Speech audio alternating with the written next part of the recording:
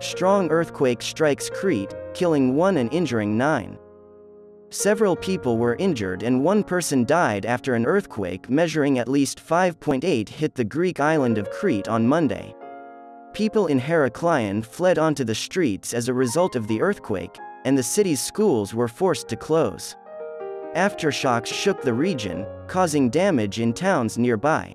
The epicenter was 153 miles south-southeast of Athens, according to the Athens Geodynamic Institute. U.S. Geological Survey preliminary magnitude 6.0 with an epicenter 4 miles north of the hamlet of Thrapsano, according to the European Mediterranean Seismological Center. Geodynamic Institute of Athens says during the first several days and hours following an earthquake, various seismological institutions would report differing magnitudes.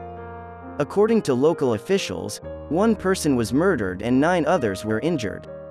The circumstances surrounding the death and injury were not immediately known.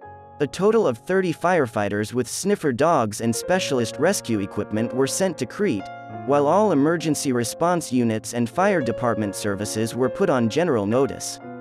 There were at least 9 aftershocks, with the EMSC estimating the 2 most powerful to be magnitude 4.6. Heraklion residents poured onto the streets. In towns near the Temblor's epicenter in the eastern portion of the island, ancient stone structures' walls collapsed, according to local media.